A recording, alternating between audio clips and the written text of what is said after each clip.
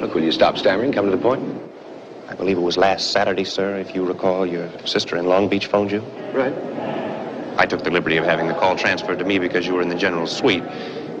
If you recall, sir, she wanted to get a good look at the general and his party. Yes, I know. It was really your nephews. They wanted to see the Russians up close. And I told you to tell her the field was closed. Well, if she's calling again, tell her the same thing. But that's the problem, sir. We can't make the same mistake twice. What do you mean? Well, if you refresh your memory, sir, you instructed me to tell her that as the field was off limits, she could park her car on Sepulveda, south of Century. Right. That way she and the children could watch the limousine drive by. Well, your sister told her cousin.